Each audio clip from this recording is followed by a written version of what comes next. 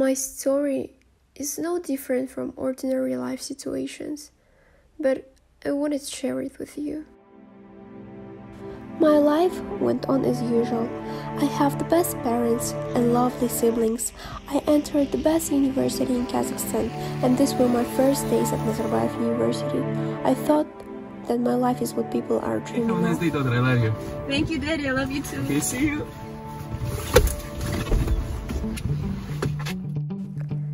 I have so many plans for the next 5 years.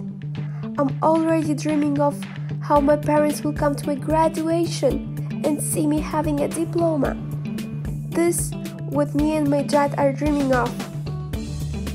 I'm also dreaming of making new friends, join clubs, and I've been here for 3 weeks now, but still wonder how beautiful and interesting Nazarbayev University is. There are great professors and many interesting classes. And like every Monday, I was sitting and preparing for the class when suddenly somebody called me. Daddy? What?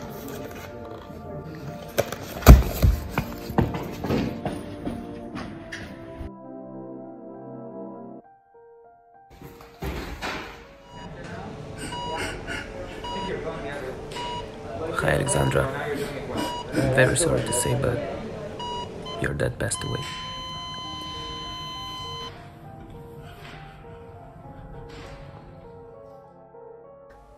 A month has passed. Every day at the university goes so hard, and I'm always thinking about my daddy. Why? He was my best friend, my teacher. My life will never be the same again. And I can't be here anymore. I think I'm not even able to complete this semester.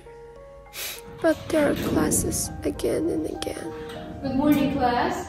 Today the topic of our lecture is coronavirus. Let's talk about the safety rules.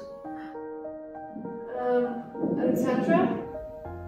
Alexandra, can you please take off your headphones?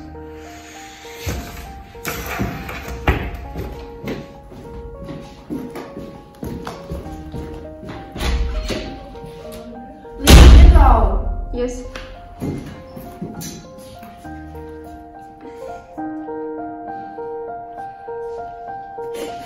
Hey, what's up? My father is dead and I don't want to study here anymore. Oh, sorry. Do you want some coffee? Maybe because of her, or maybe because of coffee. I felt happy for the first time this month. Thank you. I didn't have any friends here, but I felt so comfortable by her side. We were talking about such girlish and funny things that I didn't even thought that something bad was on my mind. I'm always waiting for our next meeting. Her funny jokes cheer me up, and I can never be more grateful for her than I am now. And I want to tell you one thing, guys. No matter what, your friends will be there and will always become your biggest support in this life. Thank you.